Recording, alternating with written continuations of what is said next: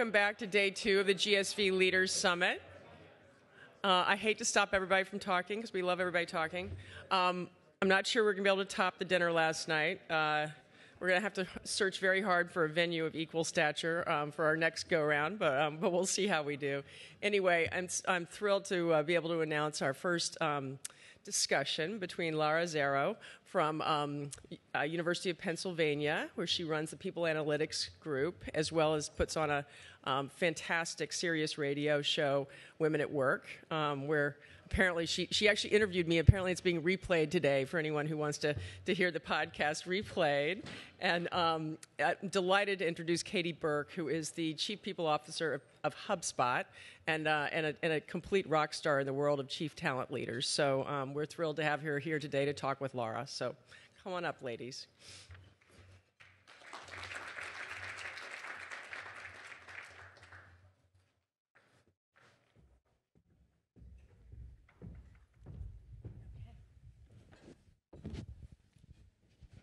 Is this on? Oh, it is on. Hi, everybody. Thanks so much for joining us this morning, Deborah. Thank you for the introduction.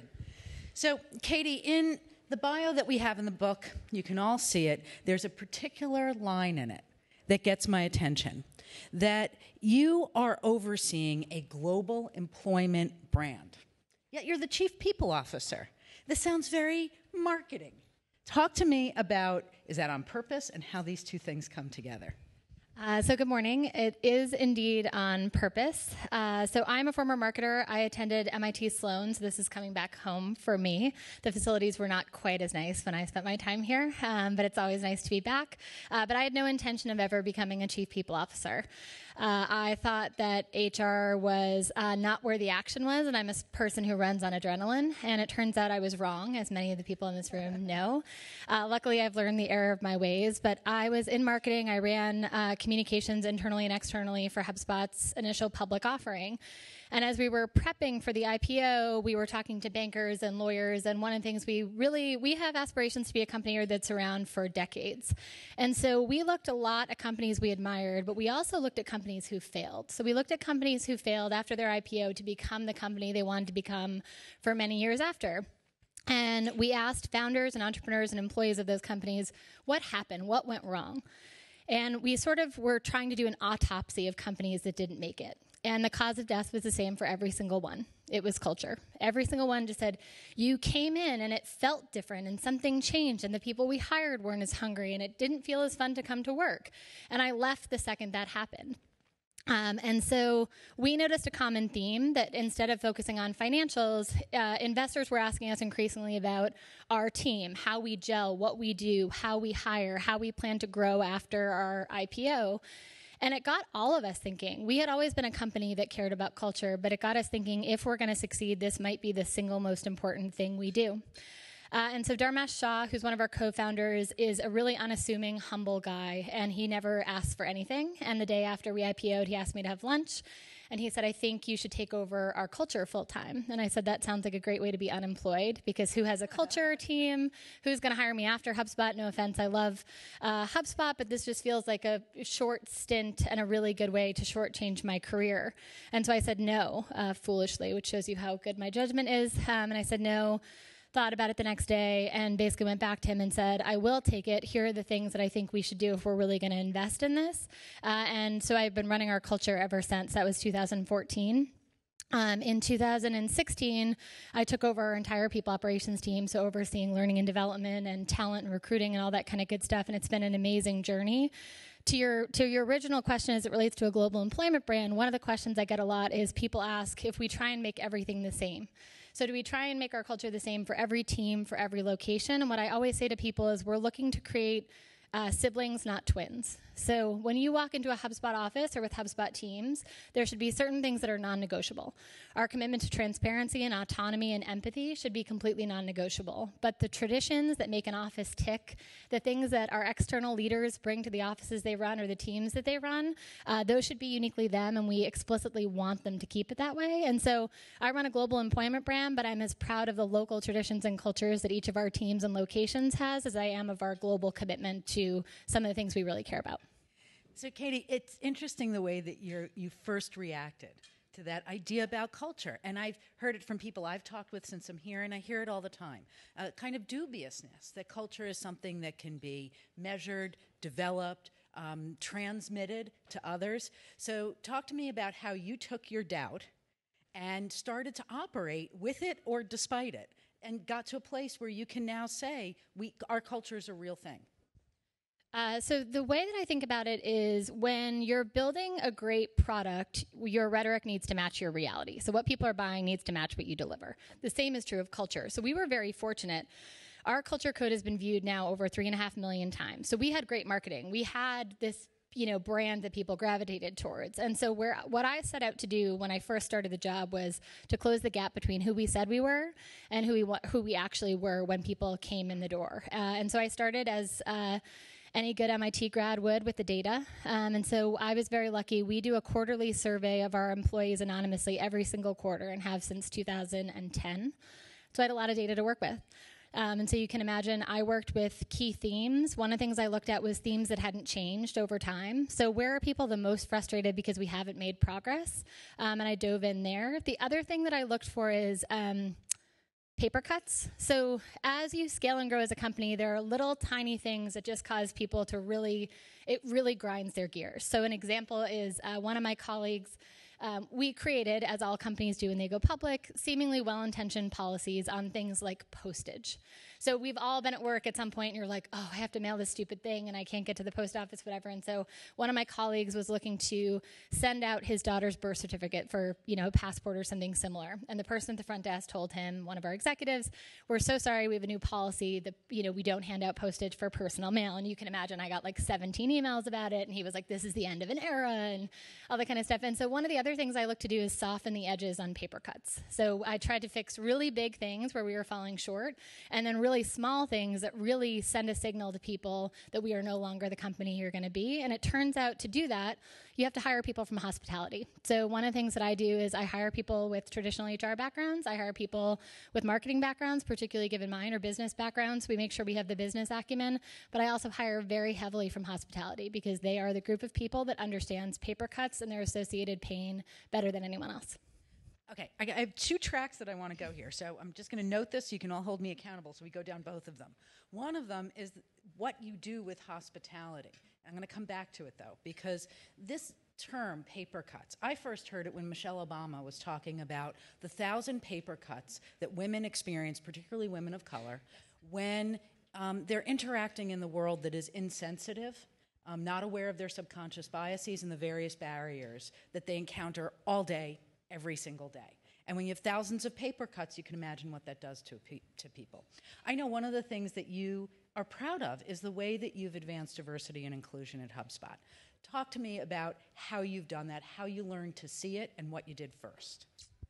Yeah, so I'm beyond proud, and one of the things I would say is we have made a ton of progress. We still have a long ways to go. So when I took over culture, 20% of our managers and up were women, which is actually roughly in line with most of tech, I'm embarrassed to say. And to date, 45% of our managers and up are women, and of our vice presidents, 47% are women. And so we've really made a huge impact on making HubSpot a best place to work for women. And what we did on that front was two things. So one, when we IPO'd as a company, there were two women on the platform. My dear friend Allison was on the other side, and she was expecting her first son, Bennett. And so she and I had dinner 2 nights before the IPO, and one of the things we talked about was I was like, how cool is it that your son is going to be up on the IPO platform with us and was part of this? And she said, I know, but wouldn't it be cooler if we created an environment where every parent at HubSpot, including dads, by the way, dads get left out of this conversation a lot, that we really move the needle on this. And so we made a commitment to each other that night that we were going to do it. We were just going to figure out a way to do it. And so we've done a lot of big things, and then we've done a lot of small things. So one of the things that we did was we adopted the Rooney Rule, which comes from the NFL, for any director-level role and up. And so you have to, at HubSpot, interview either a woman or an underrepresented ethnic minority for every manager role and up. It's now actually down to the manager level. And then the other thing that we did was we started writing a lot more content about the experiences of women. So again, one of the things we noticed is, well, two things we noticed. women, as a rule, are more risk averse in making career changes. So often women wait until they are incredibly frustrated to make a jump. And so one of the things we want to do is early on nurture people who are thinking about making a jump to help them consider that HubSpot was the place long before they were ready. And then the second thing is women look at the data for sure, but they want to hear about personal experiences of people like them. And so we celebrate International Women's Day. We do external events. We focus on getting more women on boards and do panels on that. We actually want women, when they enter HubSpot in entry-level roles, to be thinking about board jobs. We want aspiration to be part of their expectation and part of their daily rhetoric versus something that comes later in their career, because we see confidence, as you know, just really dissipates with women in the workforce over time. And then we've also done small things. We increased our parental leave policy. We totally revamped our mother's rooms. So mother's rooms are a good example of paper cuts. So for example, we used to have ones that were totally compliant. They weren't warm. Yeah, they were technically compliant. When you're nursing, you don't want to be technically compliant. You want to be comfortable. And as it turns out, it's time consuming, it's personal, it's, all these different things. And so we revamped our mother's room. We revamped the ways in which we talked about performance reviews. We revamped pay equity and how we thought about it. So now when you make a recommendation for our annual compensation review, you have to toggle on a gender tab. So you're thinking about it regardless of whether you're male and female. What are the recommendations I'm making and what are the implications long-term for pay equity at HubSpot? So all of those are big and little things that we've done to change the narrative. But I think one of the other things we've done is we've asked our leaders to be vulnerable around their positions around diversity and inclusion. So Dharmesh Shah talked about feeling different as an entrepreneur and how he dealt with his Indian accent as he was growing up as an entrepreneur. Our COO, JD, grew up in the Deep South and talked about the first time that he realized that race mattered. And as it turns out, people don't expect perfection when it comes to diversity. They expect you to try, they expect you to be vulnerable, and they expect you to be human. And so we've really made an effort as a leadership team to not have all the answers, but instead to talk about our personal perspectives and how we got there, to invite a conversation with our employees and candidates on how we can do better. Which is really the key way that you move from having diversity in a room to making it an inclusive room that comes with that respect. Absolutely. So it also sounds like that original question I asked about a global employment brand. It has power beyond just making it evident that HubSpot's an attractive place to work. It's actually a tool to send message to talent that they should start to aspire in a bigger and grander way. Absolutely. And I think you picked up on something really important, which is when people talk about the global employment brand, it starts with the premise that people should love where they work. And as it turns out, people's expectations of the workforce are relatively low, which is really sad. And so one of the things, the reason we use Net Promoter Score to measure employee happiness is because when you ask people about work at a cocktail party, you usually get two answers. How's work going? It's either busy or good. It's an end of a conversation. It's a period, not an ellipsis. And so what we want to do instead is go, if you meet a HubSpot employee in the wild, which I hope you do, my hope is that they would say to you, if you ask how work is, oh, let me tell you about what I'm working on. Let me tell you about my colleagues. Let me tell you about my peers. Let me tell you what I'm most proud of. That's our standard. And the reason that's our standard is not just because we make a commitment to it as a business, it's because unemployment, frankly, is at record lows. And so you have an obligation to do more than just check the box. You have an obligation. Top talent is not sitting around wondering, how could I, come to your average workplace? And the same thing, we really believe that the best people in the world don't want to be micromanaged. And so as a result, we have to do a lot of work with our managers to go, if you want to attract great people like Laura, you can't be over her shoulder telling her what to do. So how do you create a lot of space where she can do amazing work and figure out solutions that we may not otherwise have figured out? And so part of what I'm always reminding our leaders is this isn't my initiative. This isn't a people operations initiative. This is an initiative because we believe fundamentally that talent is the reason we're going to win or lose. And talent is not just a recruiting strategy, it's a retention strategy. We are only as successful as the great people, not just that we get in the door, but that we keep and grow. So tell me about how you're using data to inform all of this, because you're doing a lot more than simply thinking about the pipeline. Granted, you're doing great work, and how do you get a more diverse, more talented population to join, stay, succeed, and lead within the organization? But how are you using data and this role, this powerful role of Chief People Officer in tactical terms to help people manage better, create better dynamics in the conference room, and not just on their way in the door? So on the data front, I mentioned our ENPS scores, so that's Employee Net Promoter Scores. We have that historical data, but as everyone in this room knows, HR surveys are historically where good information goes to die. When I worked at a big consulting firm, you'd take the survey, 2 years later, they would come out with the results of the survey, which basically says, like, everything's wonderful, everything's perfect, and oh, by the way, we're going to have, like, a rubber chicken breakfast to celebrate how happy our employees are. You don't feel heard, you don't feel welcomed, you don't feel included, and you certainly don't feel like anyone lost any sleep changing anything because of your feedback. And so one of the things we do at HubSpot that's a little bit unique is all of the raw comments and data gets shared with everyone in the entire organization, every single one. The only thing that gets redacted is you are not allowed to slander another frontline employee. You are actually allowed to slander our management team. So I publish comments all the time that say, I think Katie did a terrible presentation. Those are not enjoyable days, but they're important because of our commitment to transparency. And one of the things I have an obligation to prove to our team is this isn't filtered. This isn't filtered based on my experience or what I would like it to say. It's raw. It's for everyone to read. And so part of what we see happen in companies as they scale is a tendency for leaders to solve for themselves or to solve for their own teams. The transparency of the data we collect is a huge part of our forcing function to go, you can't hide from employee feedback. And oh, by the way, we don't want to. And so part of what we say to leaders when they come on board is we do this survey. Here's what's going to happen. You're going to get team data. And does that excite you? And for the right people to be leaders at HubSpot, they're like, yes, I would love to have that data and that level of feedback. If someone goes, ooh, I would want to see that. I'd want to edit it. I'd want to publish it. They're probably not the right fit for our culture of transparency. Other data that we look at everything from employee retention to time and role to, as we think about diversity, one of the things we notice is the hiring rate for passive candidates versus referrals. So as everyone in this room knows, referrals have negative implications for they're less expensive and they often get hired more quickly, but they're less likely to be diverse in every way, gender, race, sexual orientation, you name it. And so we also look really deep in that weeds on data like that. And one of the things we've added is nudges within our systems to help make sure that passive candidates who don't have the benefit of an employee nagging someone or recruiter to say, hey, pay attention to Laura, get the same attention as a referral would. And so we're trying to think about every element of that data and how we create nudges in our systems to make everything more fair and equitable across the board. I want to back up to the transparency thing. Because, we've heard about other organizations that have a kind of radical transparency.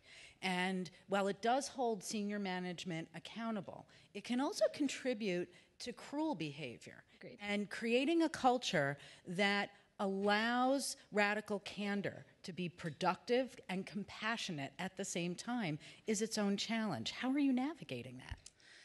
So I feel bad for Kim Scott because I think some of her work has been weaponized, and I think that's unfair to her and the great work that she's done. Because it's deeply compassionate. Agreed. Her approach to radical candor, I think, is at its core very deeply empathetic. And I think when people hear radical candor, they view it as the opportunity to be as cruel and direct as they view acceptable and unfiltered.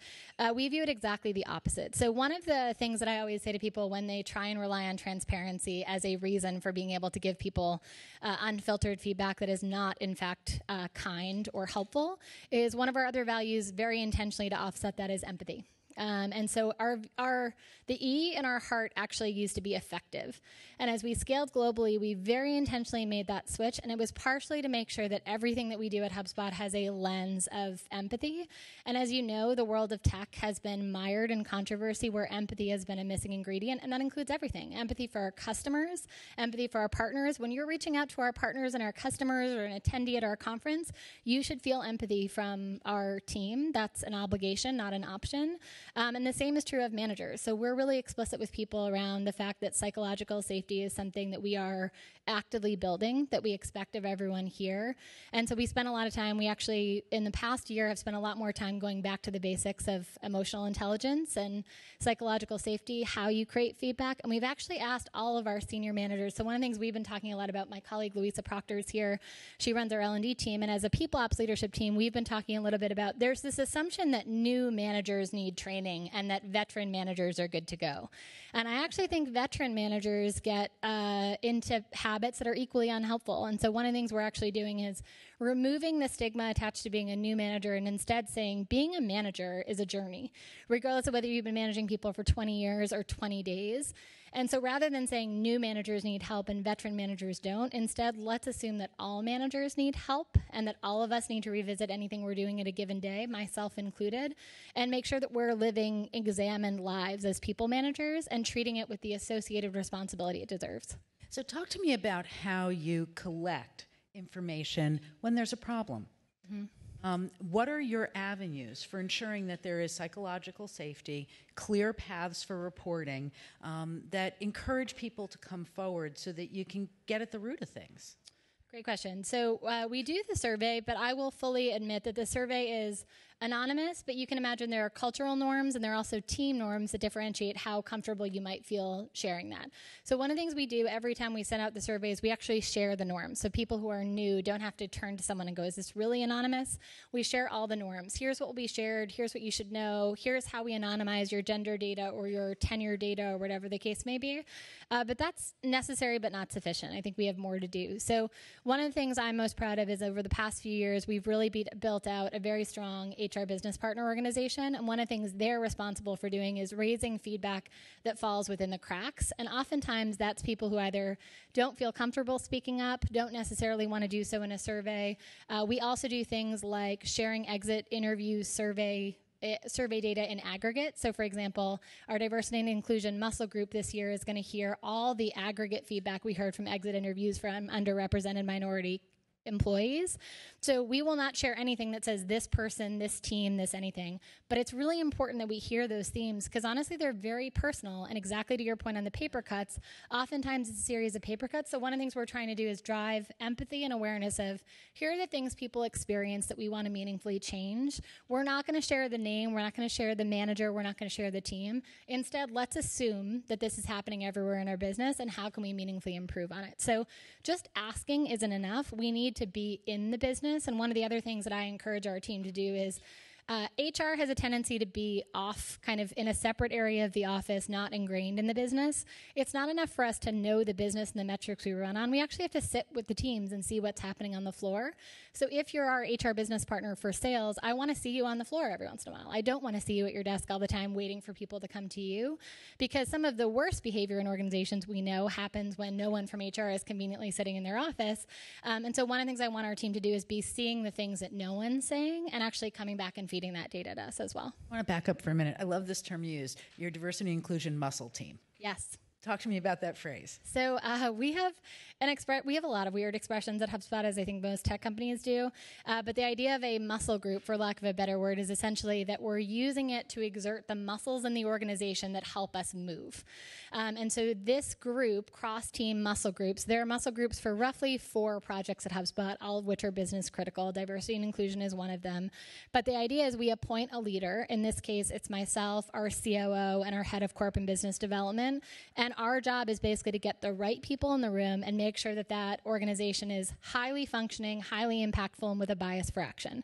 So we publish monthly reports after each of our meetings. We have people responsible for, everyone signs up for a task force. You are held really accountable to make sure that that muscle group is moving the organization forward. And part of the reason why we use muscle group is the notion of a committee feels very outdated. It feels like you get appointed to it. It also feels like you get lifetime tenure. And we don't believe in that. And so the muscle group is very explicitly created to drive the organization forward. The second it is not driving the organization forward, it's my job to switch the people on it, its remit, how we're reporting out to the organization or whatever the case may be. And so I like the term muscle group. It keeps the bias for action going.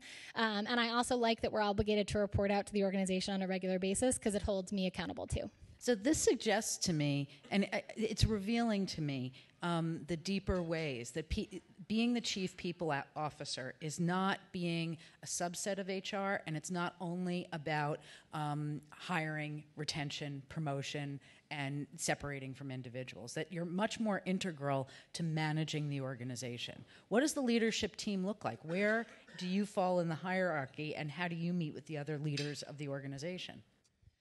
So my least favorite expression in HR is getting a seat at the table. So one of the things I noticed when I transitioned into HR is everyone's like, how do you get a seat at the table? Good luck switching into HR. You need to get a seat at the table. You'll never get a seat at the table. And one of the things, so when I was at MIT, Jack Welch was still teaching here, and I know he's an imperfect human being, but I have a real soft spot for him. And he has a real soft spot for HR and always has. And so one of the things he would always say is you as a CEO have an obligation to create space for human potential. And obviously what they did in the talent space was really innovative at the time at GE. And so that always got stuck in my head. And so I actually think HR leaders need to reframe, no one gives you a seat at the table, you earn a seat at the table. And by the way, there are good reasons that HR in some ways has been relegated to the sidelines because they haven't known the business. They haven't been able to drive a proactive conversation. With that said, there are also really bad reasons that executives have kept HR on the sidelines. And you see the evidence of that in, too many corporate scandals to count. So I'm not taking executives off the hook on this whatsoever. But one of the things I always remind people, so two of the things that I think about as my frame. One is the second as an HR leader, you start saying no. So one of my friends has a toddler, and a pediatrician gave her a great piece of advice, which is there are actually only a certain number of times you can say no in a given day before you just start to lose your mind. And so in as much as that was advice for a toddler, I try and take it myself. The second I become the no police and people start picturing me with a finger wagging and like a librarian who's getting you in trouble, I've lost the trust of my team. And to be honest, it's also just not that fun to come to work. Right. It's really not. And I've felt myself doing it sometimes when we're in the middle of something or when we're miserable. And so one of the things I do is go, how many times did I say no today? And sometimes I shake myself at night and go, okay, you know what? You're getting a little too in the no camp. How can we get people back in the yes camp? Can you use other stakeholders to help drive this conversation forward?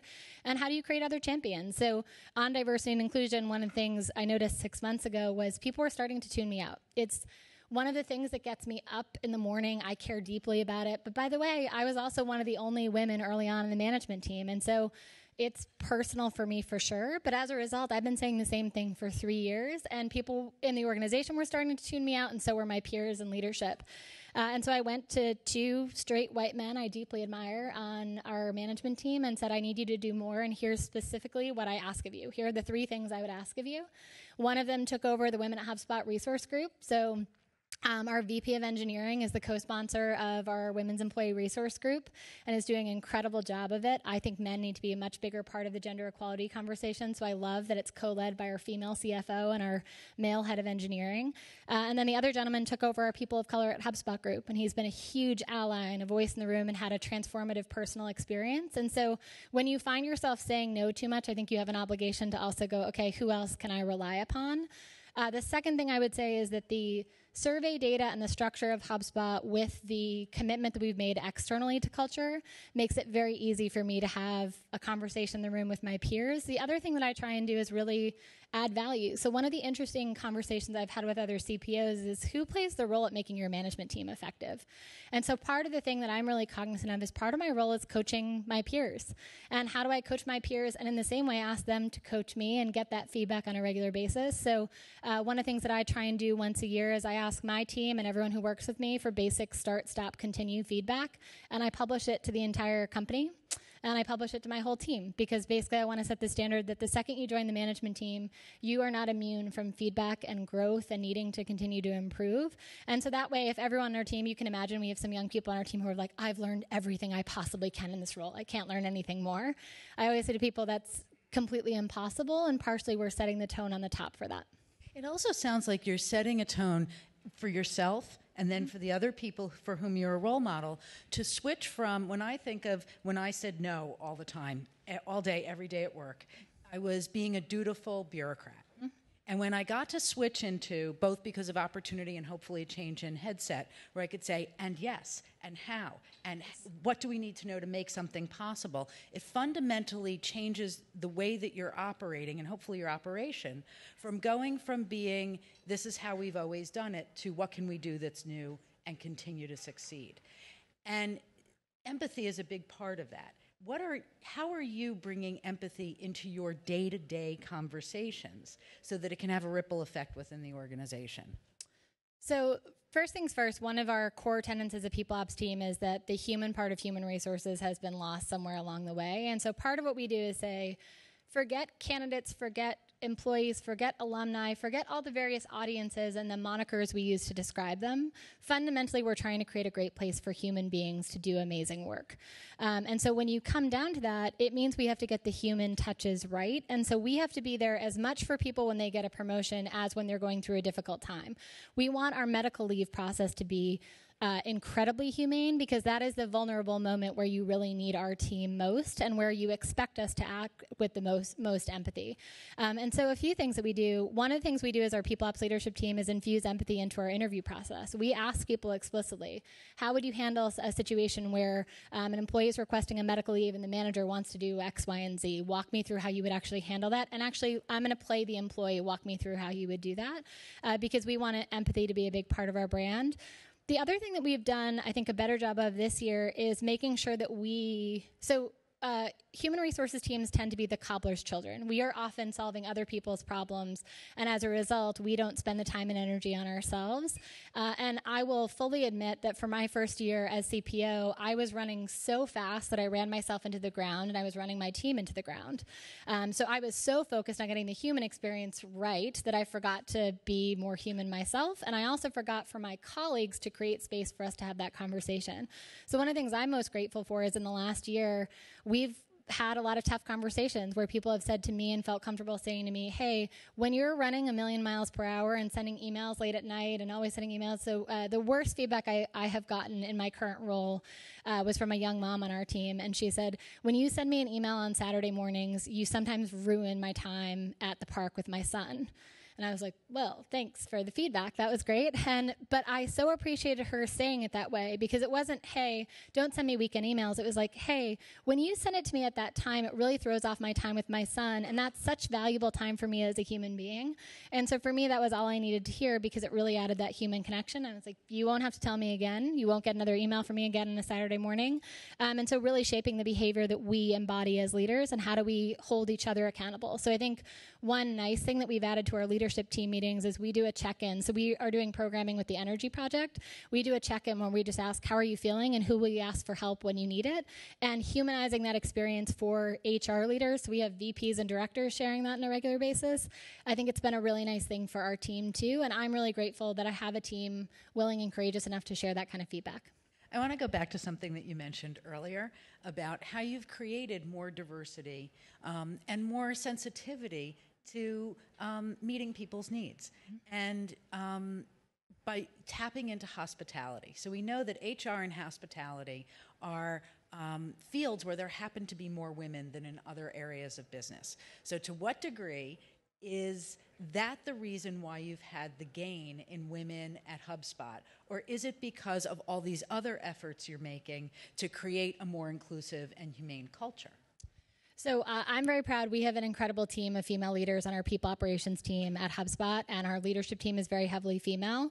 But if we're going to create a great company for women to work in, it can't just be in teams and industries where historically there's a disproportionate percentage of women. And the other thing I would just say is most tech diversity initiatives are very focused on white women, and specifically educated white women. And so one of the things we have to be cognizant of as an organization is, one, we really have to keep an eye on gender and underrepresented teams, specifically sales, our IT team, and our core engineering team.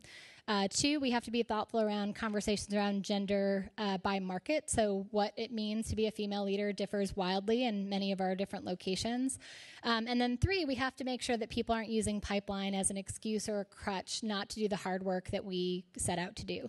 So when people tell me that diversity is a pipeline problem in tech, one of the things that I say to them is, if you signed up to work in tech, chances are you love solving hard, virtually impossible problems. And so saying when it comes to people that you cannot solve those impossible problems is a crutch, and it's ridiculous. If you gravitate towards tech, you have a passion for solving the impossible. This should be an exciting challenge to you. And the other thing I really rail against is people call diversity a problem. It's a problem in tech, and that becomes very easy to distance yourself emotionally. Instead, I think about it as it's a business challenge and a human challenge. if you rally around that with some positive energy, there's nothing you can't solve and fix. But it requires not just thinking about that from an automation and technical perspective. It requires tapping into your deepest humanity and the kind of world and teams we want to create. Turns out that last part is really hard for people who work in tech. And so we're chiseling away at some of that armor. And I think our company is better off for it. I think our customers are better off for it. And I think our software is better off for it. Talk to me a little bit about, bring it now down to what you do with individuals, especially with all this hospitality talent on your team. If one of the challenges is, how do you make every day when you go to work pleasant? How do you make the experiences of coming and going through the stages of your life not just bearable, but actually supported and joyous or understood even when they're not positive? How are you bringing that into the workplace day to day? So I'm so glad you asked this question. There's a great, I think it's a New York Times article right now out around the fallacy of like work as joyous all the time, and basically all these young people saying like, it's amazing all the time. And one of the things that always cracks me up and cracks Louisa up too is people will come to us and say, we were told this is the best place to work and I had a hard day or I had a hard hour and I wanted to talk to you about it. And you can imagine my patience for that is limited at best. But one of the things I always say to people is like, I want to be a best place to work, and I want people to rave about their work, but it doesn't mean it's not hard. So the feedback, and you can imagine this is a tried and true lecture I've given many a time. The things that I always say to people is, when you look back at your life and the teams and companies and moments that defined your career or your life in some ways, there was hardship. There was some sort of a struggle. There was, some sort of sweat equity that you put into a problem or challenge. So, for example, working on our IPO wasn't easy, but I learned a lot from the experience. And so the goal is not I always say to people, too, that just because we have transparency doesn't mean it's a democracy. You're not going to like every decision that we make. That's okay. That's also part of life. That's part of being a part of community. And so my hope is people will not like every decision we make. They won't like every promotion that they don't get. But our goal is to create a culture where they understand the reasoning behind our decisions and we're transparent, honest, and empathetic with how we explain that to people. That doesn't mean it's going to be a party every day. And setting that expectation in a balanced and fair way is really a challenge, because you can imagine there are some people. One of our sales managers did a great blog post on LinkedIn where he basically said, if you're joining HubSpot for the perks, you're doing it wrong. The number one reason you should join HubSpot is that we give you interesting problems to work on. The number two is that your peers are incredible, and they make you better, and they make you smarter, and they make you more empathetic. The third thing is whatever perks or whatever other things are important to you, but those two things are paramount, and I happen to agree with him. And so when we talk about the things that make HubSpot a great place to work, fundamentally, you should love the problems you're solving.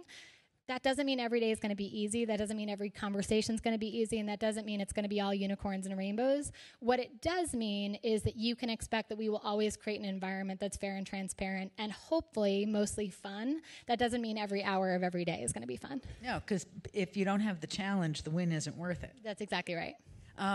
We have a few minutes left. So you okay if we open the floor to some questions? Anybody have any questions for Katie?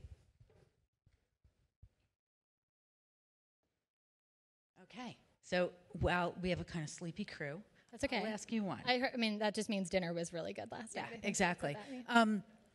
One of the things that I remember reading about were little things that hospitality does when people are coming on board to send the message of the kind of environment they're coming into. Can you give me some examples?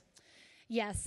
So Louisa, who's here with me, she runs our learning and development team, and we are regionalizing our onboarding experience. So we used to bring every single person here to Cambridge.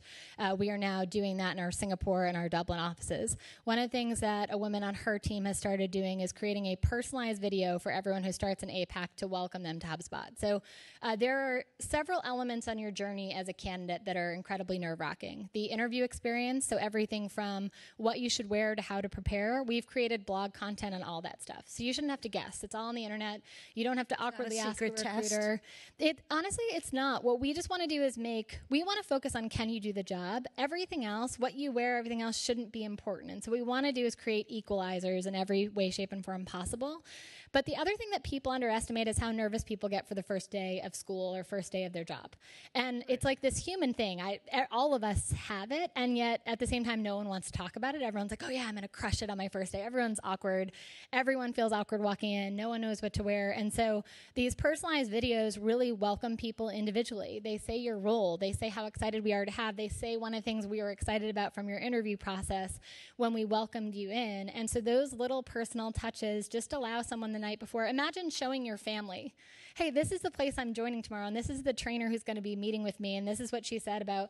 I would be so proud to show that to someone, whether it's your roommate, your significant other, your children, whatever the case may be. I love that we're adding personal touches that way.